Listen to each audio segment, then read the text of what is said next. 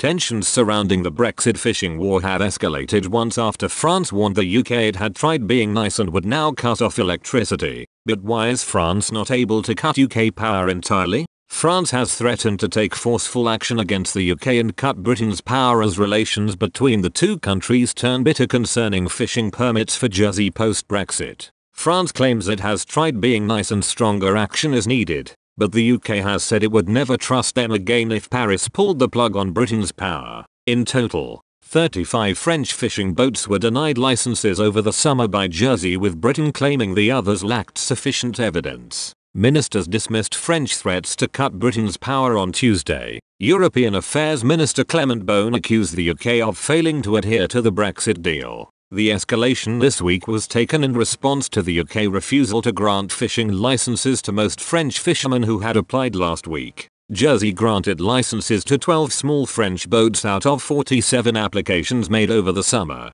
a move which angered French authorities and the fishing community in France. However, Britain claims the majority of these vessels were denied licenses because they failed to supply evidence they had fished in the 6 to 12-mile nautical stretch in the years before the 2016 referendum. The European Affairs Minister said France will not stand for this, adding the EU is gearing up to retaliate if remedial measures are not taken. Mr. Beaune told Europe 1 Radio, "Enough already. We have an agreement negotiated by France, by Michel Barnier, and it should be applied 100%. It isn't being. In the next few days, and I talked to my European counterparts on this subject yesterday, we will take measures at the European level or nationally to apply pressure on the United Kingdom," he added. "We defend our interests. We do it nicely and diplomatically, but when that doesn't work, we take measures." Mr. Beaune added the UK is dependent on European energy supply. He said,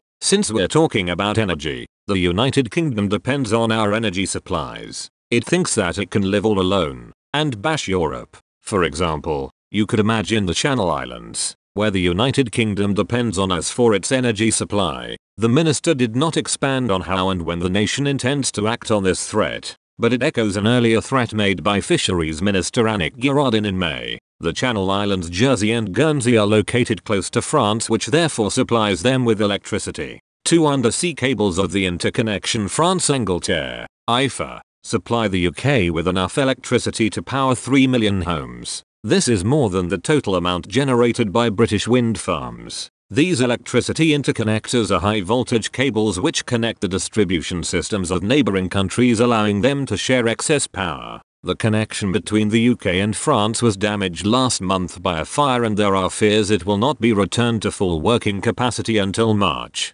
However, despite these threats, France is not able to cut off Britain's power, according to one cabinet minister. The insider claimed Mr. Beaune was making empty threats. They said the British-French relationship would be devastated by such action and therefore the threats are meaningless. The source told the Mail Online, "If France was to cut off our power supplies, we would just never use them again. Why would you ever go back to a provider who did that? Trust would be gone. They would be damaging themselves in the long term." Fishing rights are a key bone of contention between the UK and France and were a major stumbling block for a post-Brexit trade accord between London and Brussels after the UK's exit on the 1st of January. The dispute between Paris and London ignited again in May after a flotilla of 50 French trawlers massed in St Helier harbour on Jersey. The protests sparked a bitter standoff and even saw France and Britain launch military vessels. Last month, Prime